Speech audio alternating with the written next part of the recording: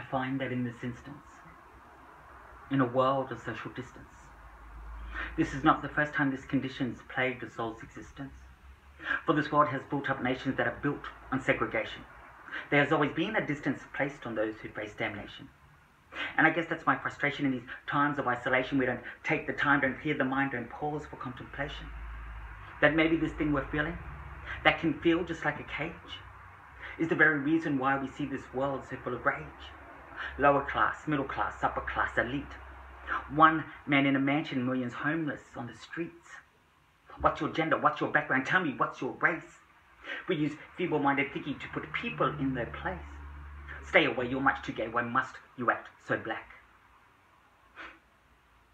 Social distancing, a thing this world never did lack.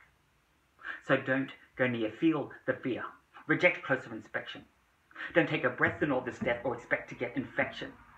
Yes, don't you touch, it'll hurt too much, so don't you risk your life. Be scared they have a virus. Or be scared they have a knife. Be scared of me. I'm scared of you. So what then must we do?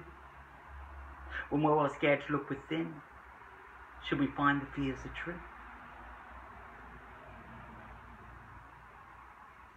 Yes, I find that in this instant, when we say socially distant, there has always been more to that term. There has always been existence.